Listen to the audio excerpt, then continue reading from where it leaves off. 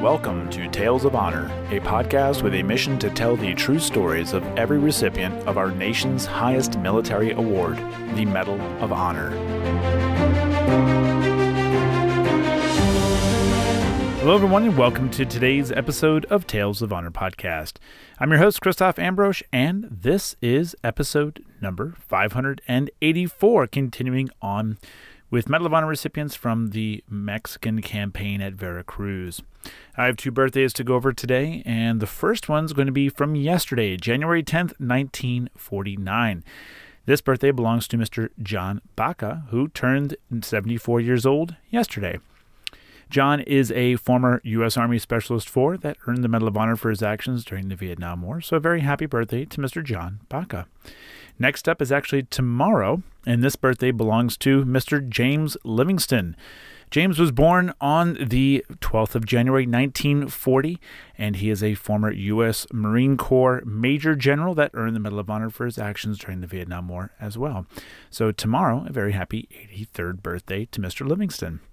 And those are the only two birthdays I have to go over today, and the only bits of news. So let's get on with today's Tale of Honor.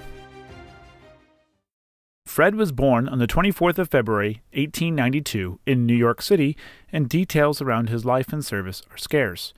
It is known that Fred enlisted in the U.S. Navy and deployed to Mexico, where he would become one of 53 Navy personnel to receive the Medal of Honor for their actions. The citation reads, "On board the USS Florida, Schnepel showed extraordinary heroism in the line of his profession during the seizure of Veracruz, Mexico, 21 to 22 April 1914. Fred received the Medal of Honor 2 months later, on the 15th of June, 1914, and he remained in the Navy. Some sources say he reached the rank of Chief Petty Officer as a quartermaster, but others list him as reaching the rank of Commander and serving during World War I. Fred Jurgen Schnepel died on the 7th of February, 1948, at the age of 55, and he is buried in Arlington National Cemetery, Section 11, Lot 825. And that was a Tale of Honor.